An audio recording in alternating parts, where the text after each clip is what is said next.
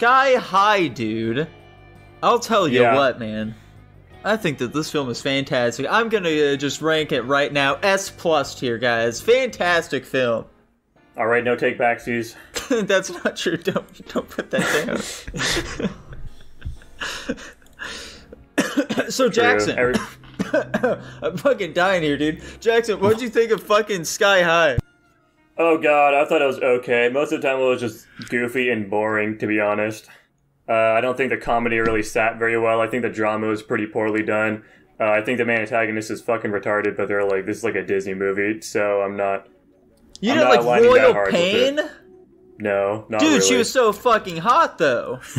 Hold on a second. I think she was actually over 18 in this. She was. We looked it up. We did. Was everyone... The main boy was obviously over 18. Yeah, yes. Most definitely. Yeah, I think the parents were too.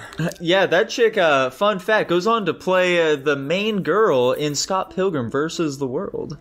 She plays... That's Ramona? Yeah. Huh. I haven't seen Scott Pilgrim vs. the World, to be honest. That'll definitely come up at some point while in these watch-alongs. Don't you worry, dude. Probably. It's a good movie. I don't even think I have it on my list just because I've seen it so many times at this point. But Sky High is also a film that I've seen a lot at this point. And I was quoting the thing throughout the whole ass movie until Jackson told me to please stop. Oh my god. Fucking both Dylan and Nico just like reading out the line before they say it fucking constantly. Listen, Jackson. I was doing it unironically. I was just taking a wild stab. I don't fucking care. I wasn't doing it on purpose. Shut the fuck up. Listen, man. I wasn't in on it. I was just like, man, it'd be funny if they said this, so I said it out loud. Sorry, man. I didn't realize it would ruin the movie for you. Do it in your fucking head. It probably didn't help that Nico had already been doing it for about half the movie, so when I finally it definitely did was not half the movie. time, I gave up like a quarter in. Yeah, I was gonna listen, say man. I was drunk. I don't remember. True, we were getting hammered onto Mike's Hard throughout the watch through. Yes, Sky sir. High. Well, you know for a fact that wasn't the only thing I drank that night. That's irrelevant. You didn't drink any whiskey or bourbon or whatever the fuck it was. But yeah, this movie was pretty mid. Okay, but like, guys, she can turn into a guinea pig. Isn't that silly? And her voice is like funny? squeaky when she talks when she's a guinea pig. Yeah. Why is this fucking thing, the gravitational device that holds up this school, just in the middle of some like random like vent network that is only accessible by being a fucking guinea pig? How do you perform maintenance on that? Why is this? How did Royal Pain get her little thing on there? Well, she's a techno wizard or whatever the fuck. So she probably had like a little drone or some shit fly down there. That's fair enough. Yeah. I want to say some things about the movie now. Coach Boomer is great. Standout of the film. That's the first thing I was gonna say. Casting Bruce Campbell as Coach Boomer was an inspired choice. Yeah. I love seeing Bruce Campbell in things. I don't know who that is. He's he's Ash from Evil Dead. I haven't seen that movie either, but I know who you're talking about. He's also a random hotel. He's like a hotel doorman in Spider-Man 2. He also voices Miles Morales in Into the Spider-Verse. I kind of have to ask, what is the point of this, like, hero sidekick cast system? Yeah. It's a little fucked up, honestly. It's very fucked up.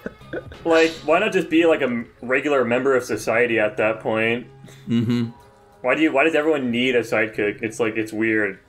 Yeah, it's very strange. Another thing I find strange, so that, like, they're doing their little, they're like a signing ritual, or whatever the fuck word you want to use for it, for hero and sidekick, and like, the bell rings in the middle of it, and they go to lunch, and then they come back? Yeah. That's not how periods work in high school. That's how periods work at Sky High, baby! You know, it's like the first day, it's like orientation or whatever. It's a little wacky, you know, it's not a big deal, man.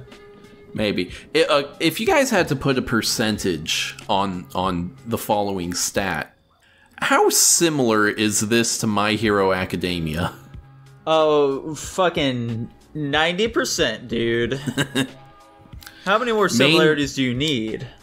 Main boy starts out unpowered, then becomes like the most powerful person in the school. I think the only similarities you can draw is that there are a bunch of teenagers that go to school for their powers. They literally do the League of Villains attack.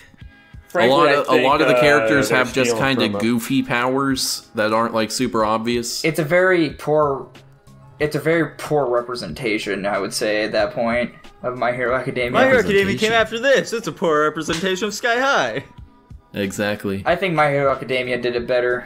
I think we can all agree on that, Dylan. Yeah. Thank you.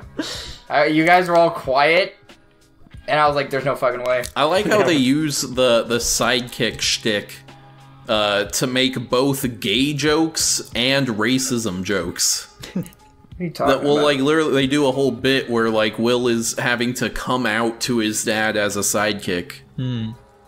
It's an allegory for homosexuality, which is what this entire movie is about. True. That explains why he dumps the hot chick during the film. There's no other reason he would do that other than he's gay. He thought the childhood friend would make a better beard. Yeah.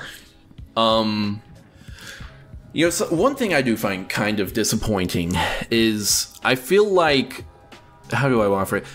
I feel like War and Peace is objectively the most interesting character in this movie, and he doesn't get set up very well, and he doesn't get much characterization. Yeah, they don't really explore him much at all.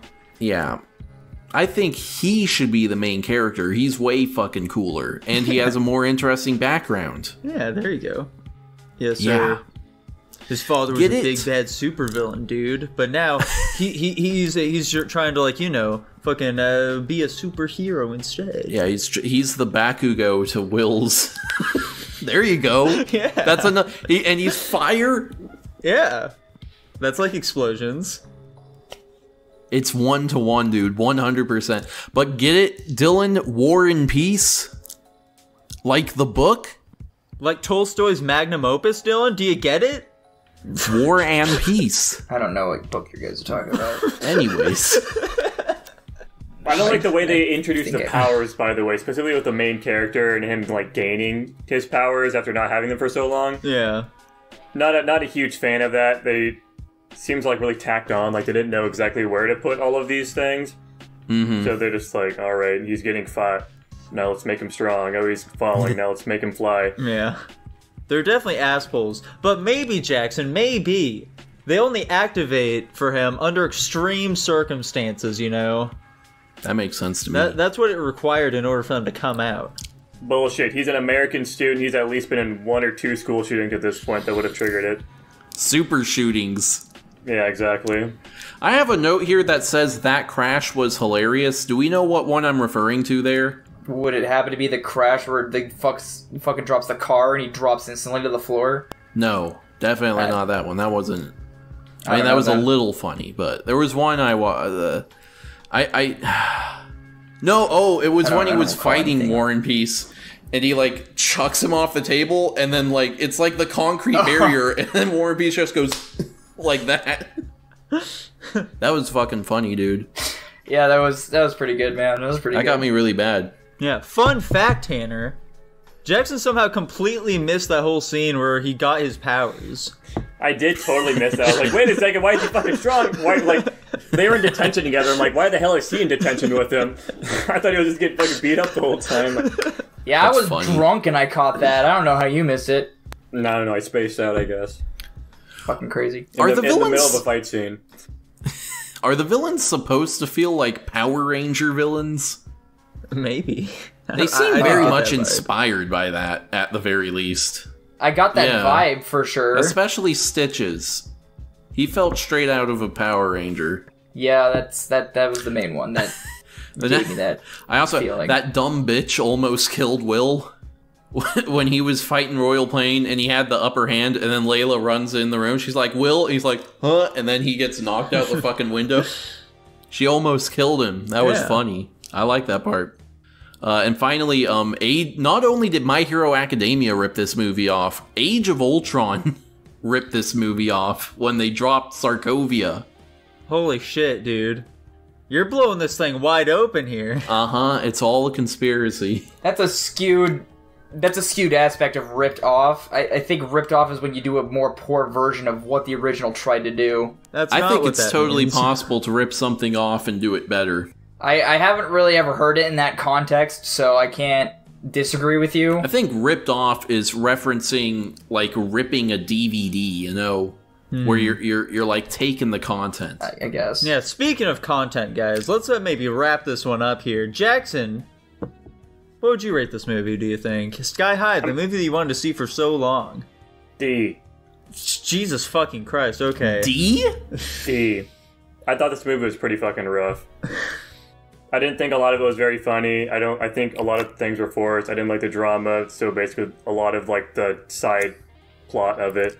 I think the main villain thing was pretty retarded. She's so hot though, Jackson. Did you consider that? I don't care. Have you considered that? I don't fucking care. She's really not all that hot, man. I don't know what you see. Come on. All right, we already know Nico rated an S+. What are you guys saying? You're the only one here, man. Is that actually the rating you're sticking with? Nico? No, but you go He first, never said Dylan. that. I'm gonna give it a D+. You fucking sheeple, Tanner. How about you? Oh, I went with a B-. There you go. What the fuck? How? Yeah, honestly, looking over where I ranked like all these other movies, Nico, let your bias win. I think personally, despite there being a bit more molestation than I'd like in this film, I'll give it a C-. What the fuck are you talking about? You said that before, and I had no clue what you meant by that. There were at least 4 counts of molestation in this film, Dylan. What do you mean? How? He smacked a student's ass. He did do that. That's not sexual touch, dude. What the fuck? Yes, it What, is. you touching What? an ass? What else would it be? You guys are fucking crazy. Dylan got touched by adults a lot when he was a kid, I guess. Not true. I didn't get touched at all as a child. I forgot to bring up fucking what's his face, Big Brain guy. He's very funny. Yeah. He was hilarious throughout the whole movie. I like that his face is just the same when he was a baby. Yeah. Whenever I hear his voice, I can only ever hear who he's voice acted as. It's just a curse at this point. Yeah, Pleakley. Pleakley, fucking that one alien from Invader Zim. Oh yeah, that's right. The tallest. There's a couple other things. The Yeah, I don't know purple which one, to one. be exact. Sure. I didn't know which one. He was either the red one or the purple one. You got a 50-50 chance. Yeah, I mean, yeah.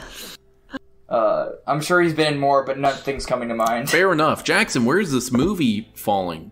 That puts us at a solid C-, meaning it's the same tier of movie as The Cave and Pumping Iron. That seems fair to me, personally. Crazy. Fair enough.